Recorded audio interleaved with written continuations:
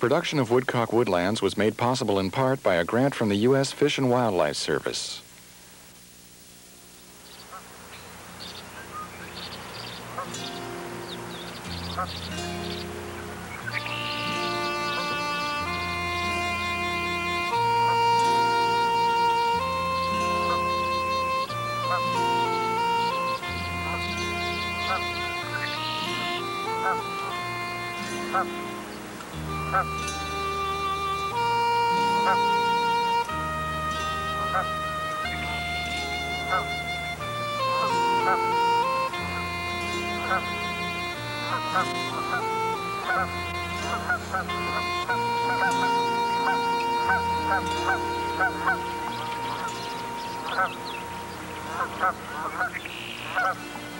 The balance between wildlife and its habitat, the natural environment in which it lives, is a delicate one. It is a balance affected by constant change.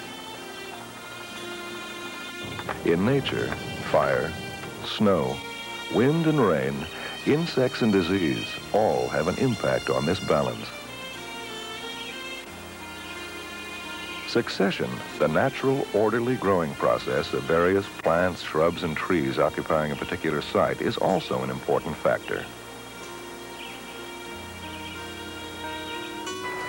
And we affect the balance through changing land use. What was once open fields and forests is now used for housing and business.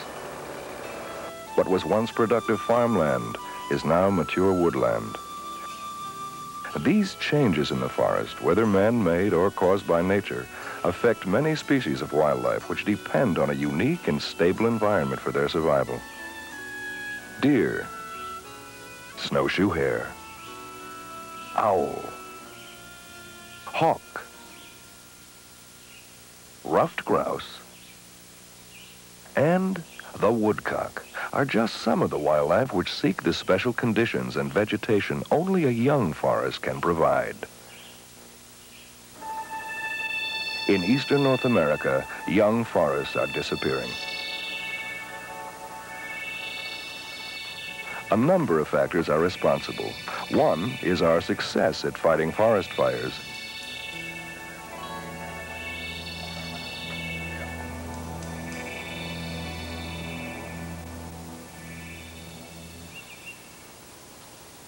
In the past, uncontrolled wildfires created large openings in the old forest. These openings allowed a new forest to begin to grow.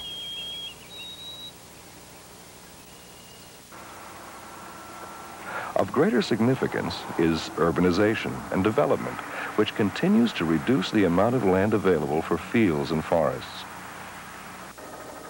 A surprising factor contributing to a decrease in young forests is the large percentage of woodlands now in the hands of private owners, more than 8 million in the U.S. alone. These people own more woodland than the forest products industry and federal and state governments combined.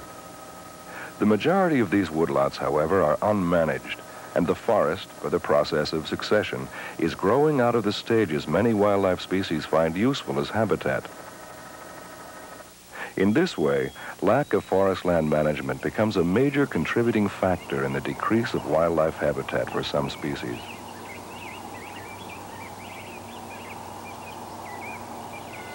In eastern North America, one species that has been significantly affected by this lack of young forest is the woodcock.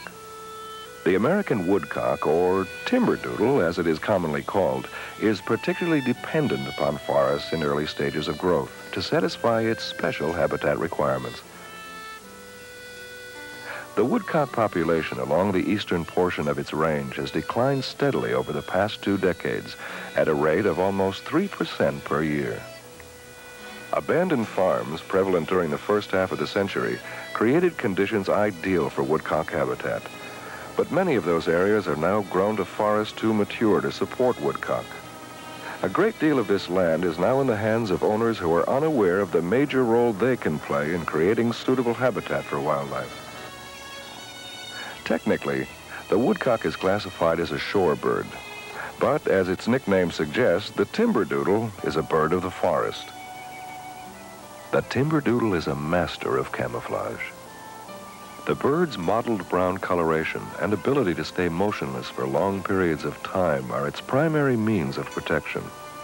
Large eyes set far back on the head permit a 360-degree view of its surroundings. Its short, rounded wings enable it to fly through dense cover to escape predators.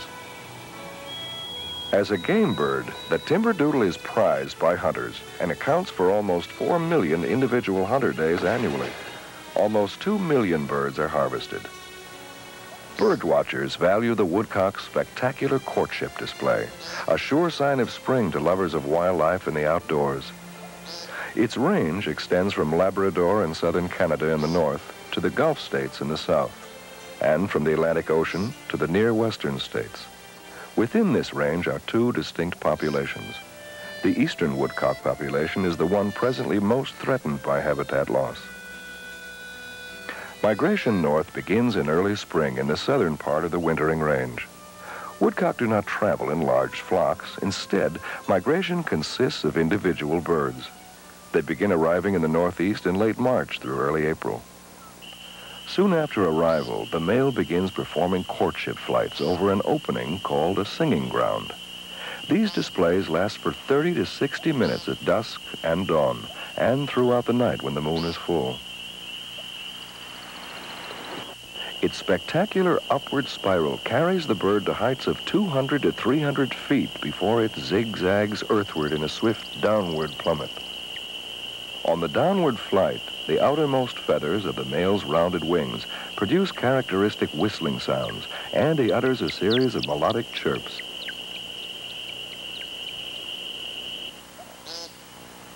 Each flight is followed by a ground display.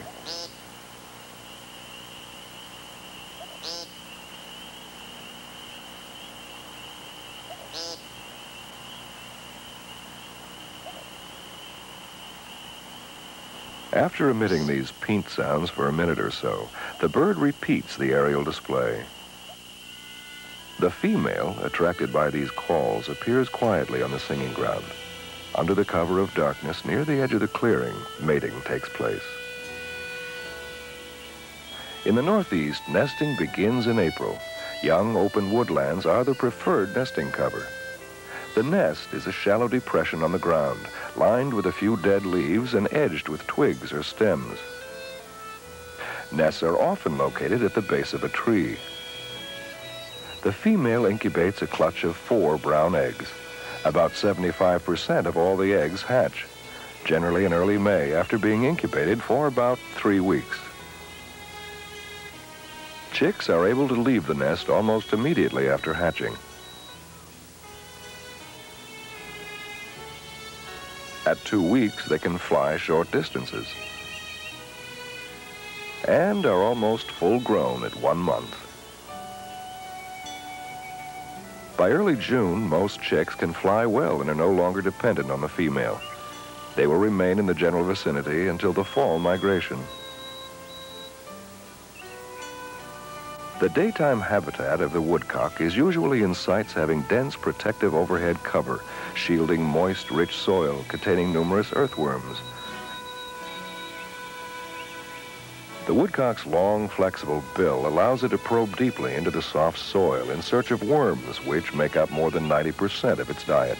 Woodcock may eat up to 2 times its weight in worms every day. During the summer and fall, woodcock roost at night in fields near their daytime feeding cover. The birds fly into the fields at dusk, returning to their daytime cover at dawn. As many as 40 woodcock may be found roosting in a 4-acre field.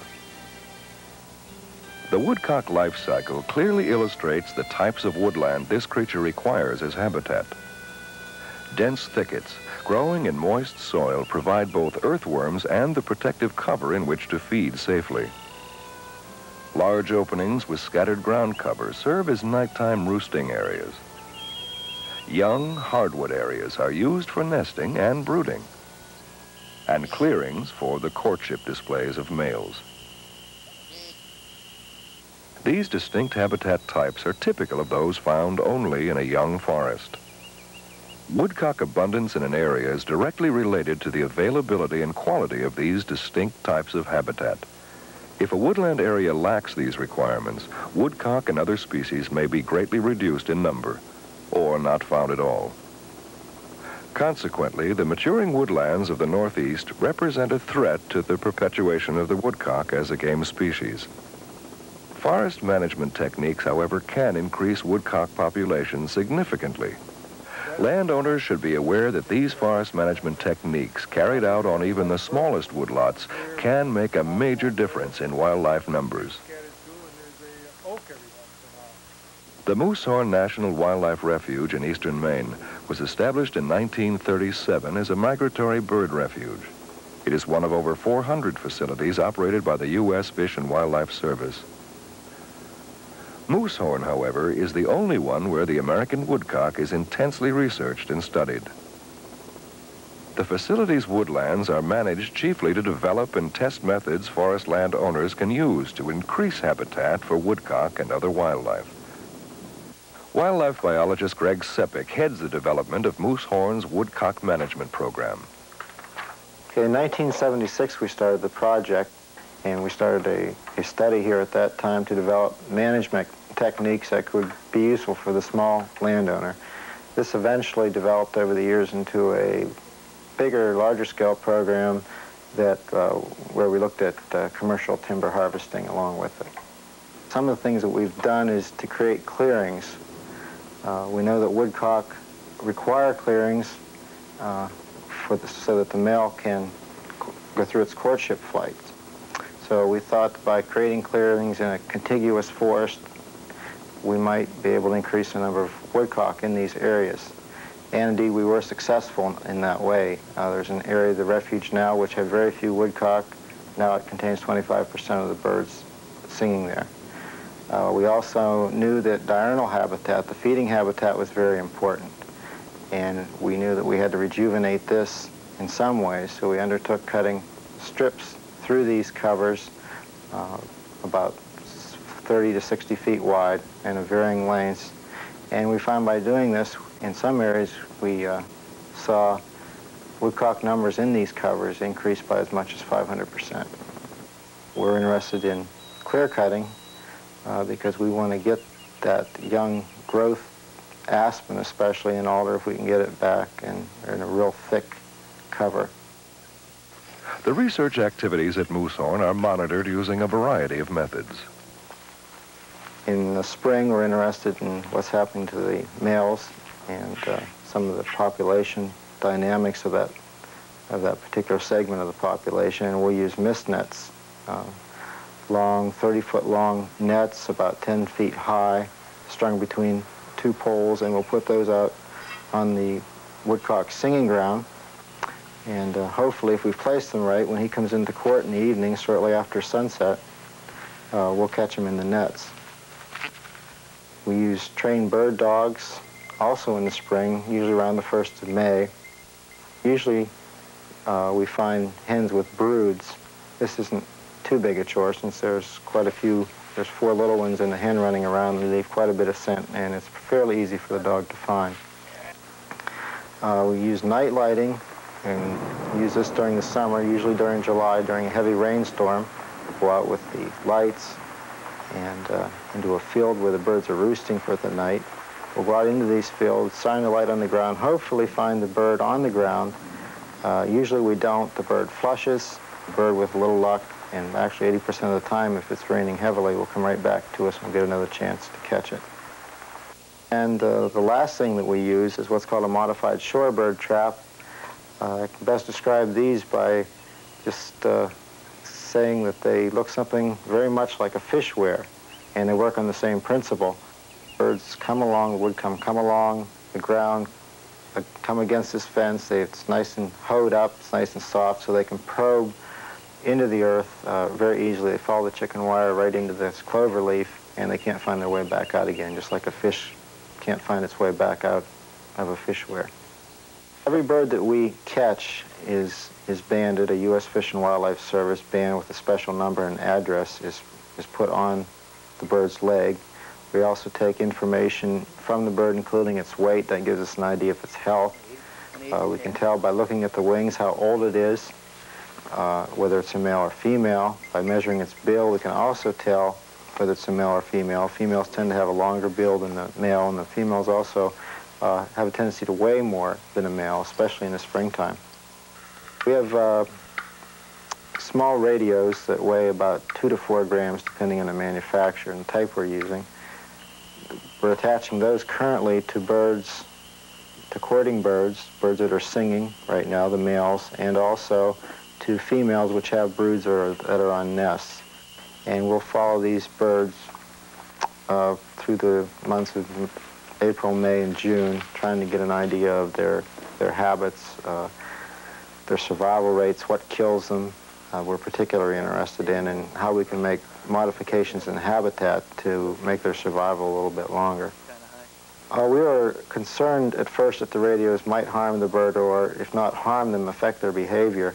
I think we've been quite successful thus far in showing that they apparently do not affect behavior. The birds, dominant birds, the male birds which are singing, are continuing to sing. The females are sitting on nests normally, and the radios that we've put on the hens that have broods don't seem to be affecting them at all.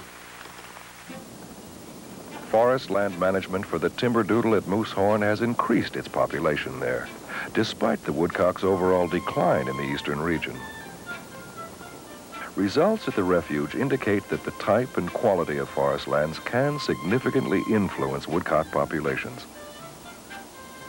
It has been determined that newly created young forest is by far more attractive to woodcock than the unmanaged mature forest.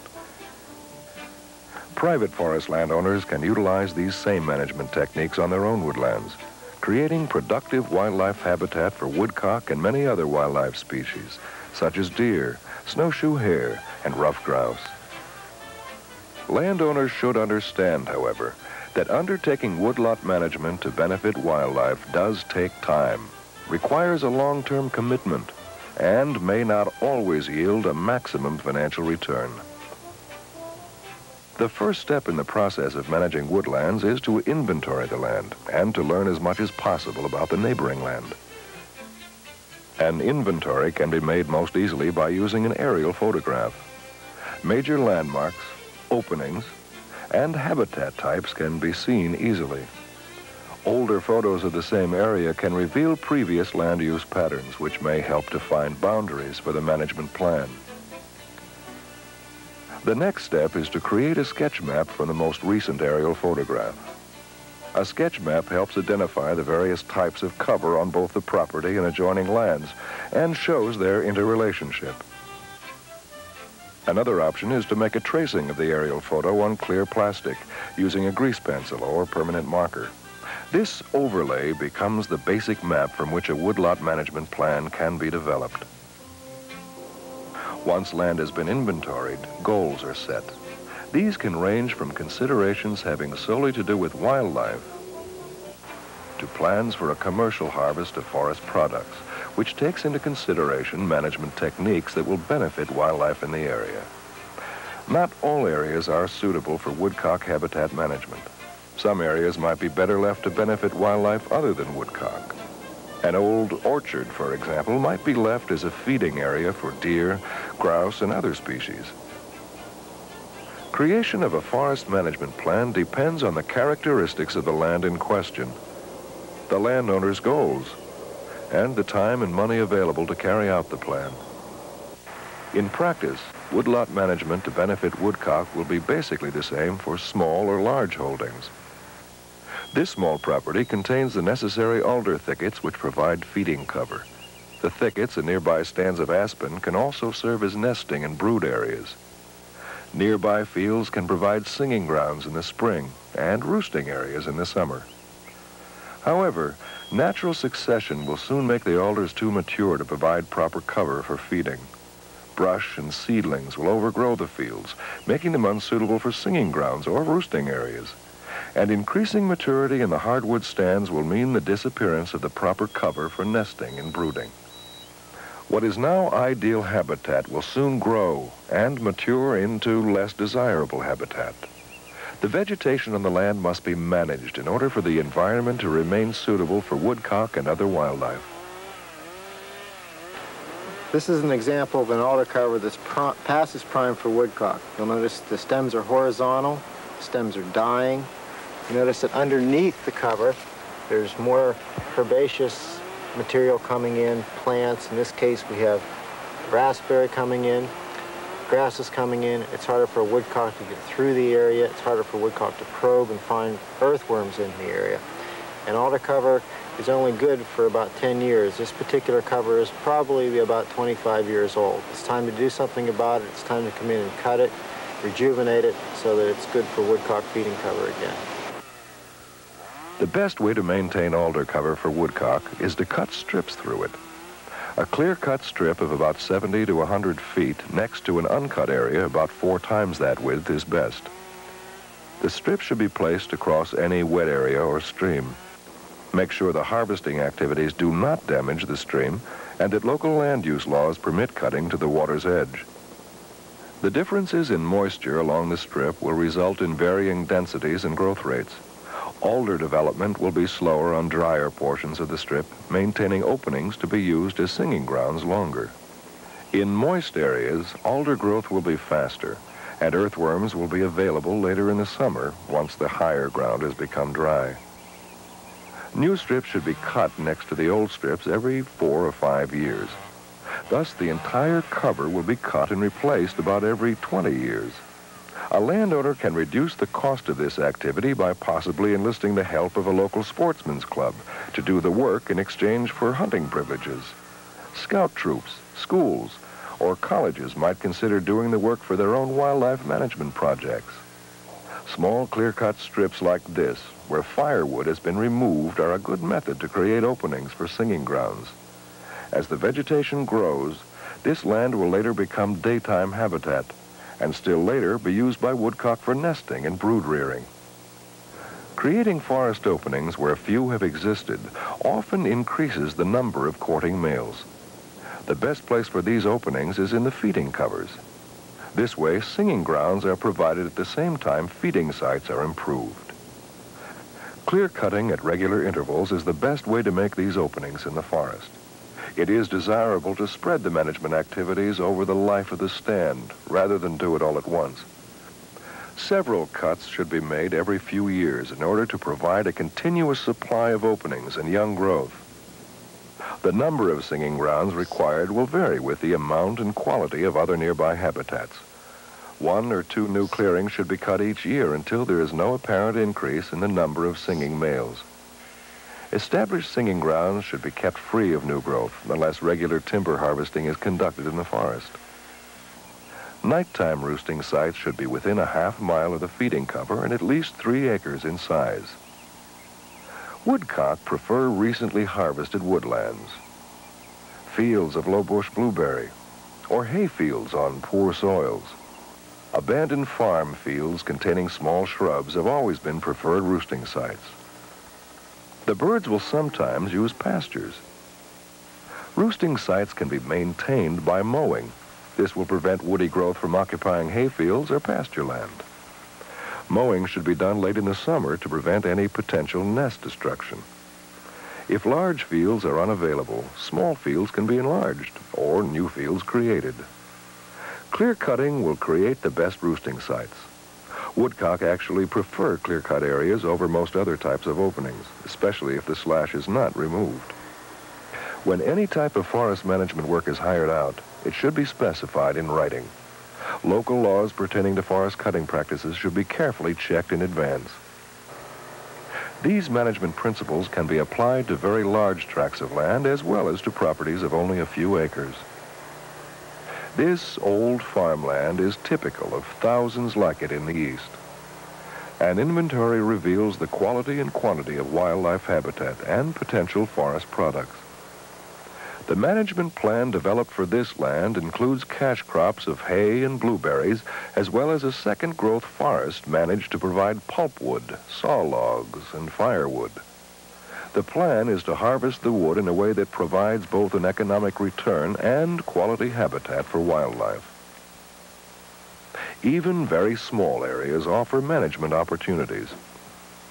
This 5-acre property is in an area of farmland mixed with a housing development. The owner can't provide all of the habitat required by woodcock, but an inventory reveals that if the land is managed in relation to the neighboring land, woodcock will obtain maximum benefits from the small lot. The inventory reveals that the neighboring farmer plans to continue to farm, and his son hopes to continue to farm the land as well. That means open fields are no problem.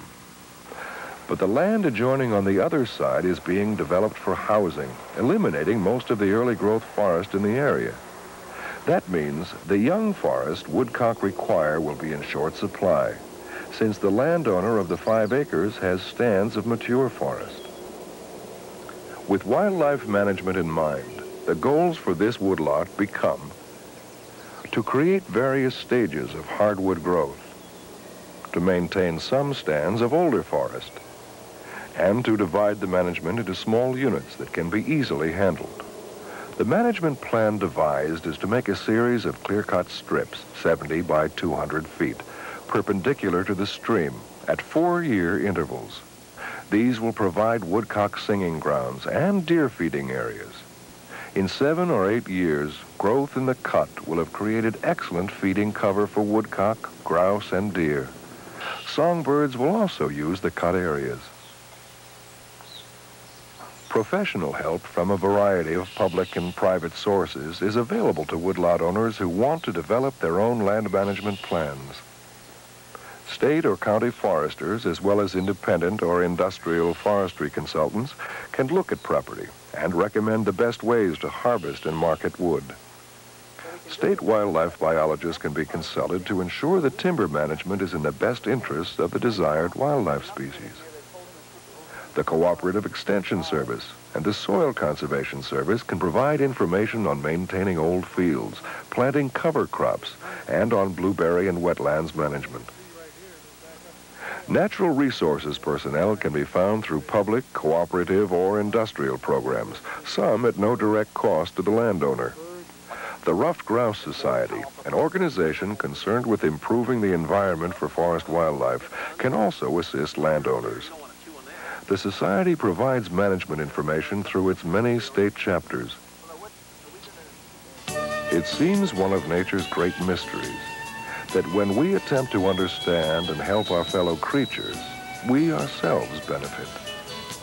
Through a careful assessment of the land's potential and a commitment to an ongoing long-term management plan, it is possible for forest landowners to create a unique and stable environment for the survival of many species of wildlife. The techniques that have been developed do work, and the rewards are priceless.